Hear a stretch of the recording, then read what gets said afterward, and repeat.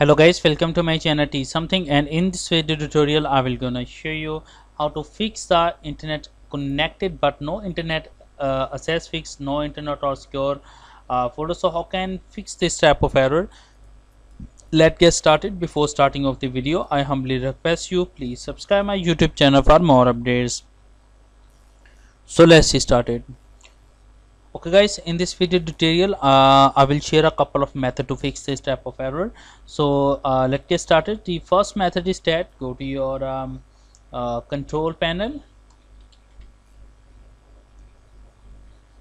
go to your network and internet, go to your network and sharing center.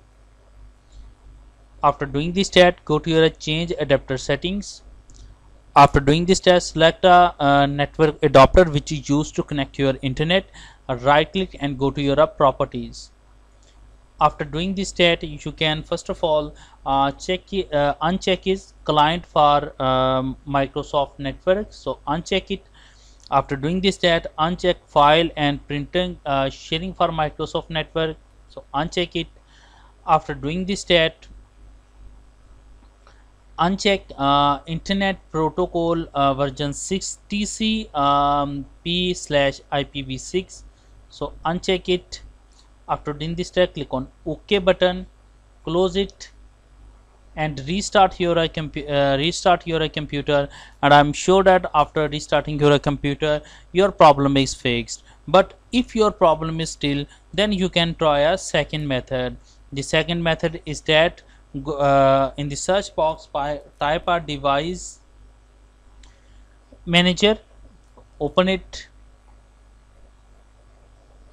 After opening that, go to your network adapter, select a network adapter, right click and update driver. So search for automatically drives. Now I have already installed a latest driver, so click on a close it, restart your computer, and I'm sure that after restarting your computer your problem is fixed. But if your problem is still, then you can try a third method. The third method is that go to your search bar and type a cmd, open a command prompt, right click and run as administrator. After opening that, first of all type a command netsh space winsock space reset. Press enter. Now you can say successfully reset. After that, once again type our netsh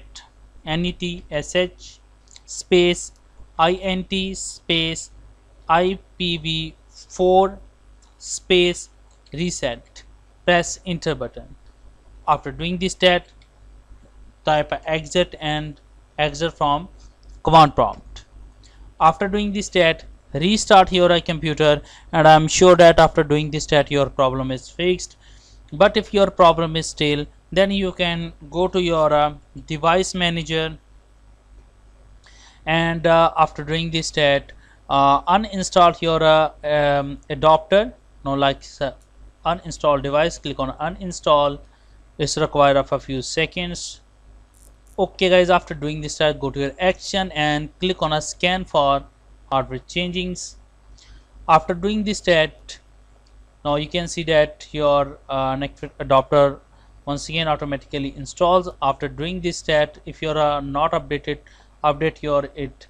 After doing this step, restart your computer, and I'm sure that after doing this step your problem will fixed. Thanks for watching and please subscribe my YouTube channel.